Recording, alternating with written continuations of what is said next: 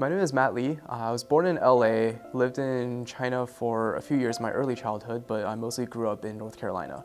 I did my undergraduate studies at the University of Pennsylvania in Philly, and I studied biochemistry and biology. I think just going in, I knew I wanted to really explore more of how chemical interactions and molecules contributed to how life both goes very right in terms of biological function and how it goes wrong in terms of disease and dysfunction. That's how I ended up in a lab studying HIV antibodies.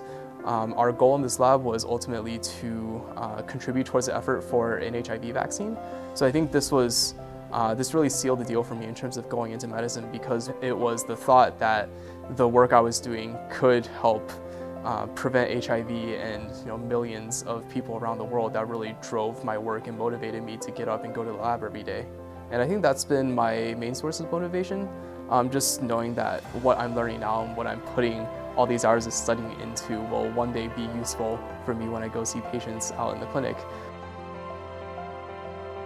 I think for me, my primary career goal is to be able to treat my patients as best as I can, and I think the important part of that process for me at this moment is to gather as much knowledge as I can and then learn how to apply it.